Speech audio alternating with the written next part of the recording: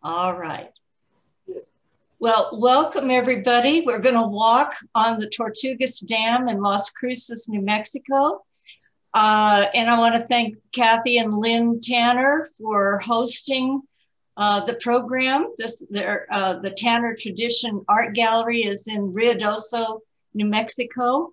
And at the end of the program, I'll have website addresses for both the Tanner Tradition Gallery and mine. And if you're not on our email list, please join it. So here we go. I'm going to start by showing you a drone footage of the larger pieces that are on the dam. This is a really cool view. The Roadrunner that you see over here is over 50 feet long. I think it's 55. It's 45 from the elbow to the ear on that cougar.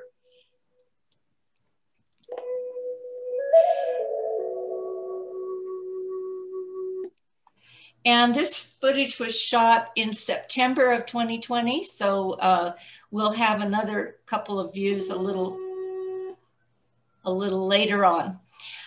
This is the top of the dam. My dog Bandit is my constant companion up there.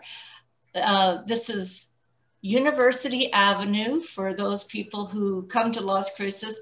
There's a white car coming out at an intersection up here, and that road is desert sands. A lot of people will park along the edge in the desert back in this area, and then they walk the dam. I started walking the dam in January 2017 after my mother passed away. She was 95. I used to walk to her house every morning, mile and a half there, mile and a half back, 3-mile walk, and we'd have breakfast together. And when she passed away, I decided I didn't want to walk in the development anymore. And I had seen people walking on the dam, so I was very interested in finding out what this was about. As I was walking on the dam, I noticed these rows of rocks, and every day they would seem to get a little further along. I didn't know who was doing them. And it was a year later before I met John and Greg, and they were the people that were putting these little rows of rocks along the path to the dam. During that year, I would gather up white and yellow and black and red rocks, and I'd put them right at the end of their row. And I would wait and see the next time they came up how far they got. Usually they just put a few rocks each day. So let me introduce you to some of my helpers. I could never do this big project all by myself. This is Greg. And he's throwing some rocks down that Eric delivered to me with a big truck. This is Mary with a backpack on. And she's been bringing rocks for quite a while. This is Sam. Sam made a rickshaw, and he really gets into carrying the rocks. And he's actually delivered several tons of rocks up to the dam for me to work with. This is Eric, and he brings the red tile. I think Eric has a bottomless pit of tile. This is Hank, and he just unloaded an entire truckload of landscape flagstone for me to use. And this is how it goes. The community is out there bringing me stuff, and I get to create the art. I don't have to go foraging. So these are bottles that people bring to me, hundreds and hundreds of bottles. As I walk along the dam, every once in a while, I find painted rocks. Now, these are the mystery artists. They don't sign their name, and we don't know who did them, but they're a lot of fun to find. And sometimes I imagine you might find them in your neighborhood. That's a cute one. And this is our local art critic. My dog Bandit lets me know when the coyotes are around. He has a whole completely different stance when he sees or smells a coyote. As the rocks were trailing along, I decided I got a little tired of just putting rocks at the end, and I gathered up my colors, red and yellow, black and white, and went a ways down the road from the path of rocks and started to design. And I thought, I'll find out how long it takes them to get to my design. So this is the beginning of a medicine wheel. White at the top, north, yellow for east, black for west, and red for south. I added crosses into the medicine wheel to create the cross in the center of the wheel, and 2 more crosses for Las Cruces, the 3 crosses. This is a painting that I did with a medicine wheel in it and some magpies. And here's a bear I photographed at a rescue center, and a box turtle that crawls around in our backyard every summer. We don't keep her, we just let her go. It's a she because she's got gold eyes. And this is a painting I did called The Tortoise and the Bear. So from all of this, starting a rock design using those 4 colors, red and yellow, black and white, I did a pinwheel design on a turtle. And this is what the turtle looks like in the rain. The colors are so brilliant when it rains. And this is going to be my bear.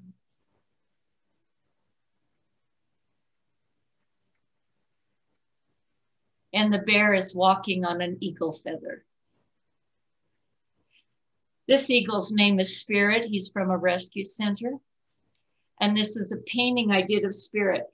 This painting is called a kinetic painting. There's actually 2 original paintings in scratchboard that are sawed apart and put together on angles. So this is one painting on the left side, the center view where you see both paintings at the same time, and the final painting on the right side. Spirit is wounded and can't fly, and so I make him fly in my paintings. This is my rock eagle. It's the largest piece I did all by myself, with me carrying the rocks up. The stars and stripes that go off from the eagle connect to a horse. And there's the horse in the rain. This is Sea Spot Run. I put this in because it's got those 4 nation colors: yellow man, white man, red man, black man. And that's a print. And this is an original, doesn't have a print. It's watercolor on white clay, painting the watercolor on the clay. And then I use a knife and I cut all the detail into the painting, each vein of the feather and the texture of the horse.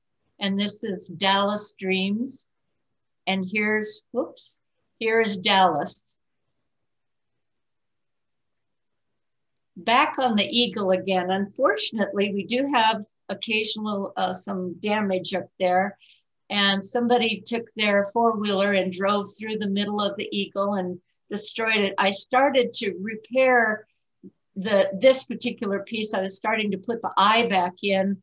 And the next day they really creamed it. They went back and forth and spun their wheels and destroyed it completely.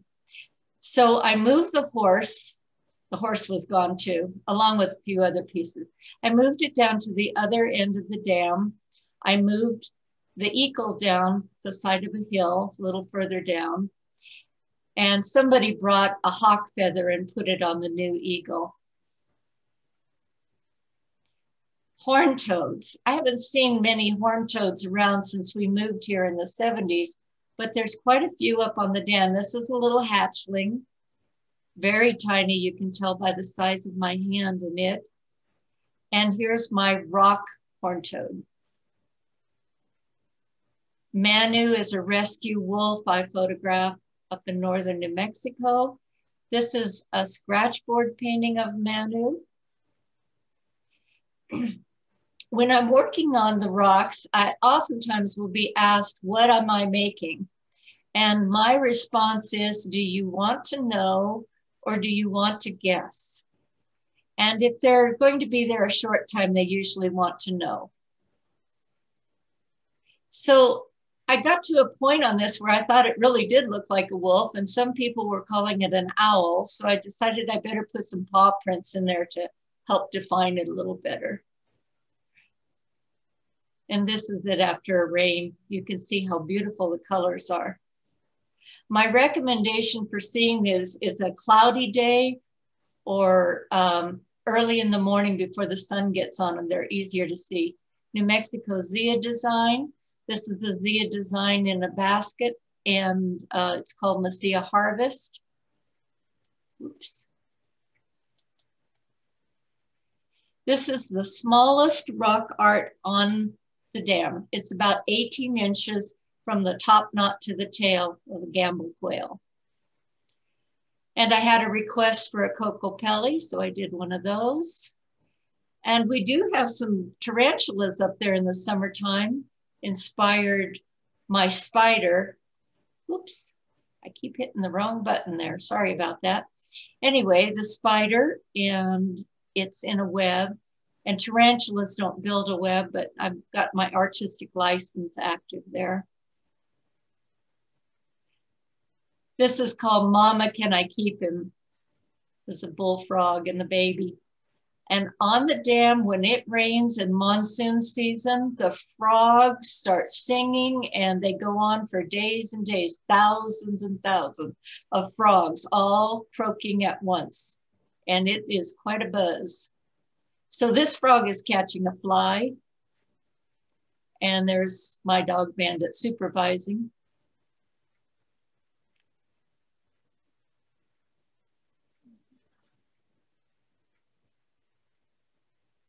A fox. A fox from a rescue center. This is a middle view of a kinetic painting. I always start the paintings by drawing what I want the middle view to look like. So this is the left side, the right, the center, the center, and the right side. And those are scratchboard.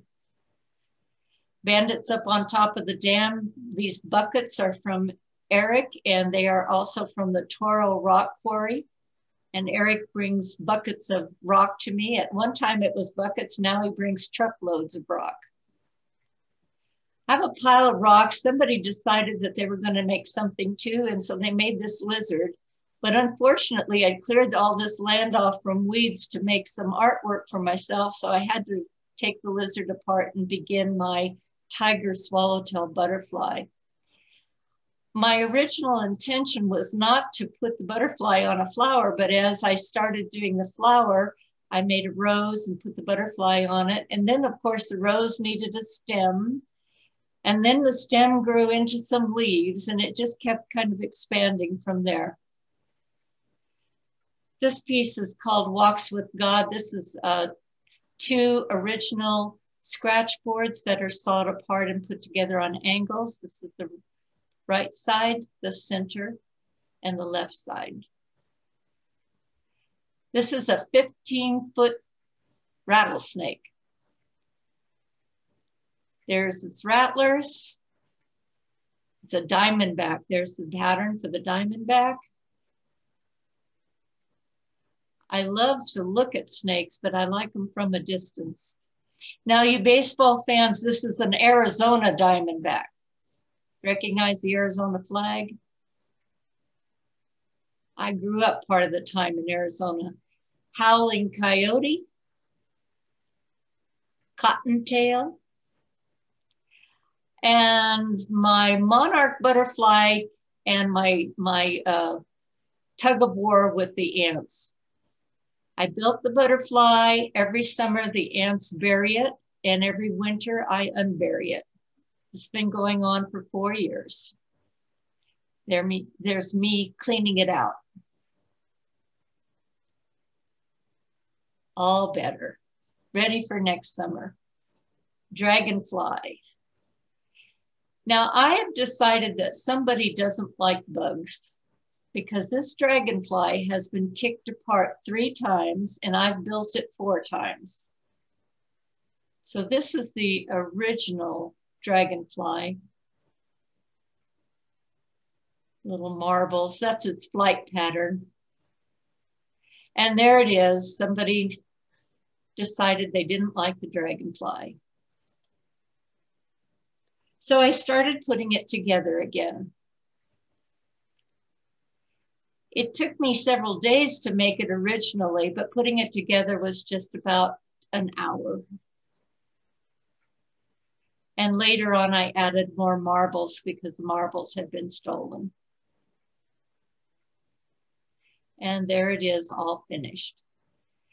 Walking out one morning, a great horned owl sitting on the top of the corner of my house. This is a painting of a great horned owl. It's a scratch board, and I'm using a knife to cut into watercolor and expose the clay and then glaze with oils. And the inspiration for this piece, of course, is the great horned owl. And this is Mama with her babies. This is a rainbow trout. Unfortunately, it got destroyed when the eagle and the horse got destroyed. Somebody wrote a little message to me with white rock. So sad, I agreed. But I rebuilt it in another location. And the green glass came from my friends Sandy and Jim in Bluffdale, Texas. They mailed it to me.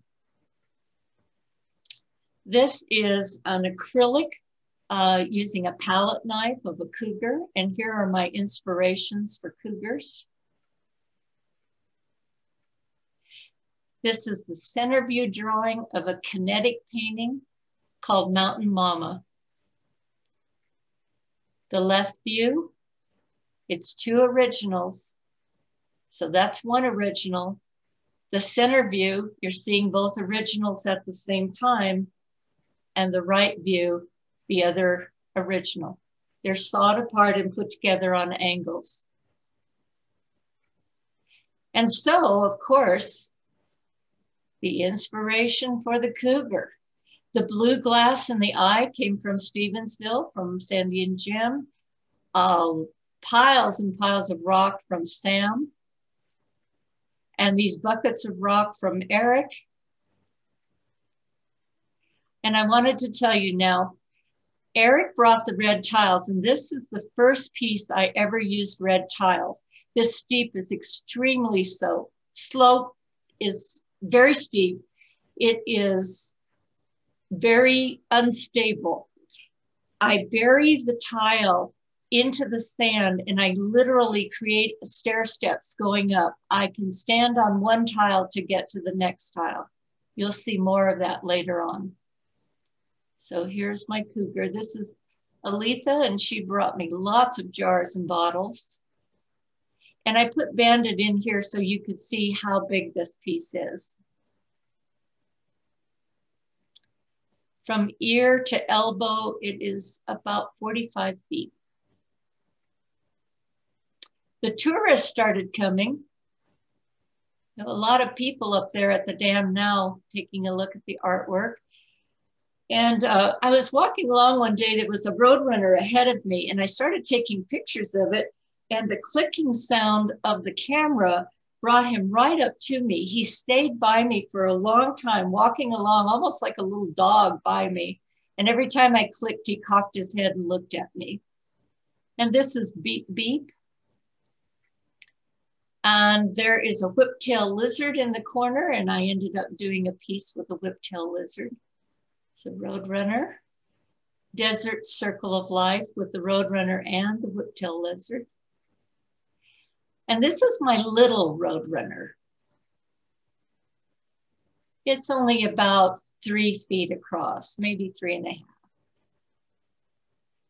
But this is my big Roadrunner. I started with the Zia design. This is the beginning of the head and the eye.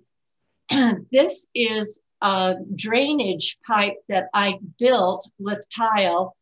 There's a steep slope and an erosion potential here where the water runs down to this point. So I built this ditch, dug out a ditch, filled it with tile, reversed the tile to make a tube so the water could run down. This is the beginning of the tail using bottles, green bottles. Everything is, the tail's getting longer and bigger. I think this piece is about 55 feet from tip to tip. Okay, remember that ditch I made, the drainage system? Well, I thought I had built it for drainage, but this little cottontail right here, that little fuzzball down there, he's using it for a hutch. Here's a nice view of the Roadrunner back a ways. This is a falcon, a kestrel. That's an acrylic. And the beginning of my falcon. This is that staircase system I was telling you about. Each tile has to be filled with sand and packed so that I can stand on it without breaking it. And each step gets me to the next step all the way up. And here's the view to show you how steep that slope is.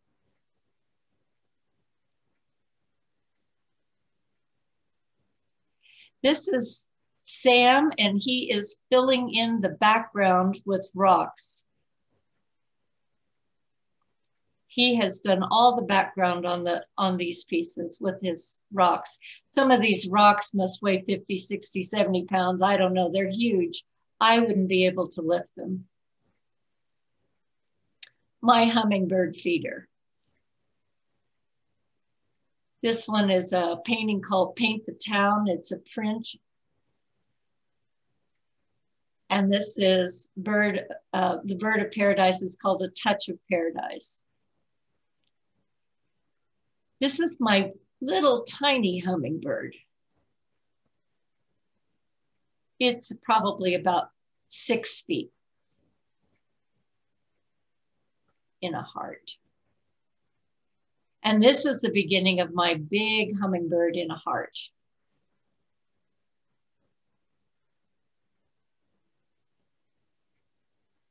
Here's Bandit to show you scale. I love that view of the wing in the sky. All the clear jars. This is how high it is. The red jars were actually clear jars like mayonnaise and peanut butter and whatever we could find, the wide opening, and I painted the inside with sign paint, red sign paint.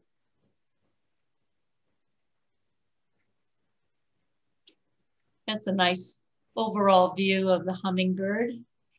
This heart was an area where we were dumping rocks and to build the hummingbird. So the hummingbird heart has all the large rocks, and the rubble that was left over, I pushed into the shape of a heart and trimmed it with tile and rocks inside. It wasn't in the original plan. It got added on later. When I lift up tiles, I oftentimes will find whiptail lizards underneath. This is one I found. And here's the beginning of the whiptail lizard. This piece is probably 60 or 70 feet. I don't think we've measured it, but I know it's longer than the Roadrunner. Lots of bottles. Lots of people have brought bottles to me. Toro Rock Quarry up in Oregon, New Mexico, outside of Las Cruces, has contributed tons and tons of rock for this project. This is a pit where I get some of the white marble that I use. And this is a machine that's sorting rocks on a conveyor belt, and they're going to be used by me. So they're going down the conveyor belt into the front end loader, and then the loader is going to put them into the trailer.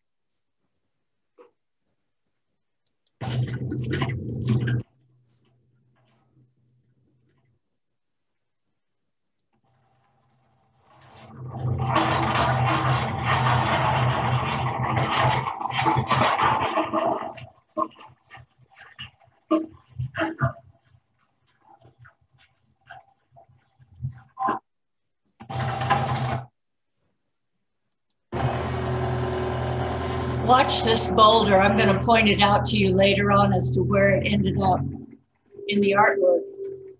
All of this white rock is going on the lizard, the new whiptail lizard.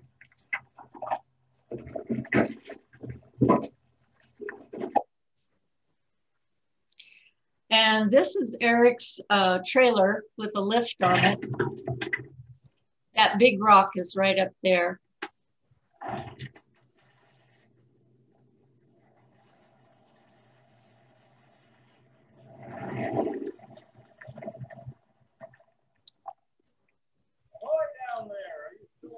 Oh yeah, it's great. It landed just where I wanted it.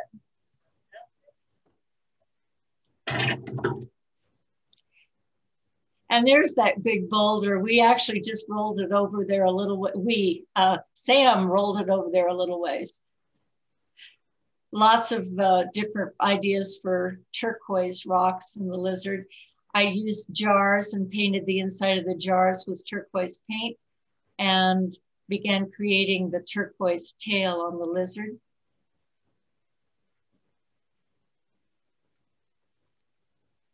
The lizard's not finished in this picture, but here it is finished.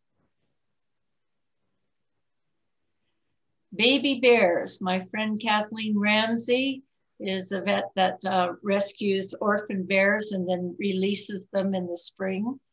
And I get lots of good pictures. This is Sugar Bear.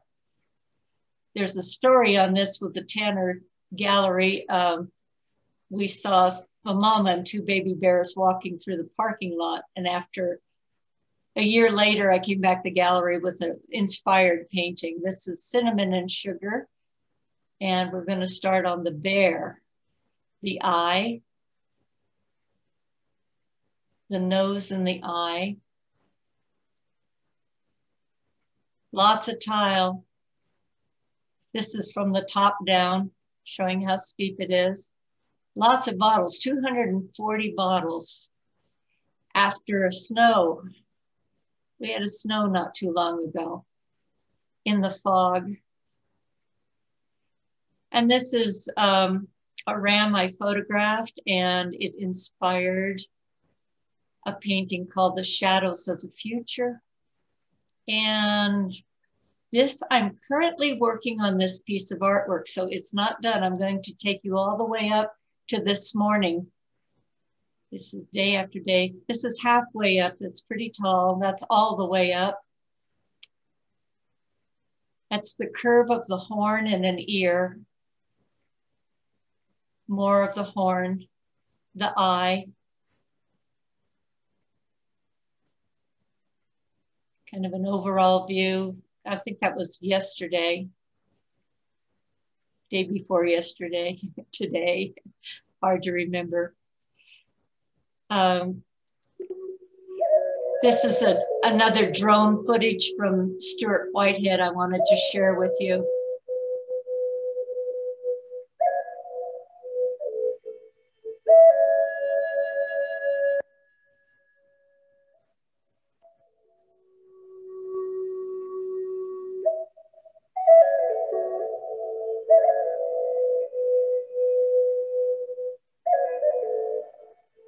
He hovered the drone very close and then shoots up high into the air. So you get a close up and a distant view.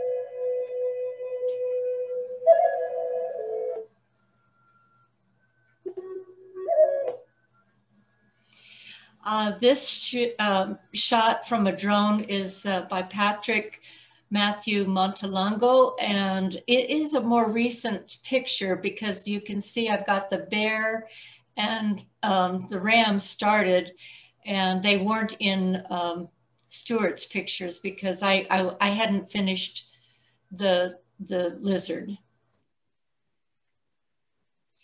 And this is Tanner Tradition Gallery in Ruidoso, New Mexico, and Kathy Tanner. And there's Lynn and Kathy Tanner and their 3 babies. And this is my baby. This is a life-size pony that I painted for Trail of the Painted Ponies called Horse Feathers. And my art can be seen at the Tanner Tradition. So drone video, thank you, Stuart Whitehead, Patrick Montalongo. If you have any questions that don't get answered during this presentation, please join both of our emails, tannertradition.com or kathymorrowstudio.com, and ask your question and we will try to answer it for you.